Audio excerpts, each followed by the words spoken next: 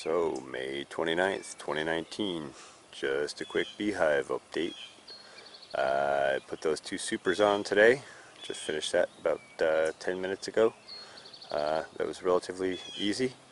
I have to say I'm getting much more comfortable working in the beehives. Just go in and kind of smoke the hive and do your thing and work slow and gentle, try not to bump things around, and they're pretty docile, they're pretty cool.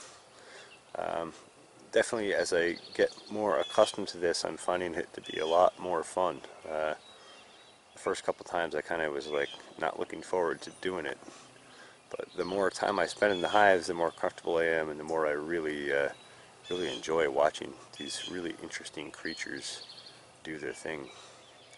So I took a quick look. I didn't pull any frames out entirely because the comb and those frames in the next box down on these hives, the box that was existing already is pretty interwoven, and I didn't want to like start breaking all kinds of comb and crushing bees.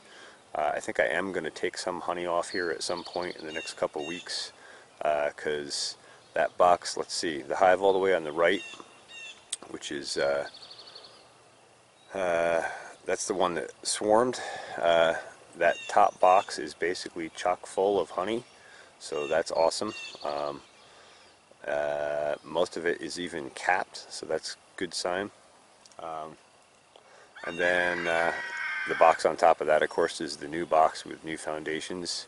Hopefully they'll start filling that. The hive in the middle, that medium super just under the new top box, has a good amount of honey in it. There's a couple of frames that don't have comb built out or honey in them yet, but I expect in the next couple of weeks that they will. So I probably will pull that one off and then drop that top box down on top of the other two.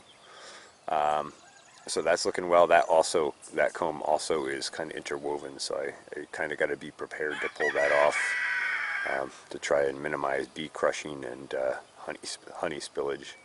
And then while I was over here, I decided just to pop the cover off quick and have a look on the left-hand hive.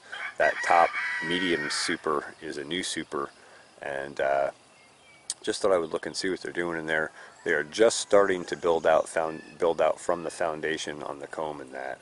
I think that I put that on about a week ago, so I guess that's reasonable, makes sense. Just thought I would have a checkup look while I was in here with the smoker and the bee suit. Anyway, this is just a short update. Things are doing well. Bees are very happy and healthy. All looks well, and I'm getting much more accustomed to it. Any comments, questions, thoughts, ideas? Put them down in the comments section below. Thanks for watching the Pharmacy Seeds Network.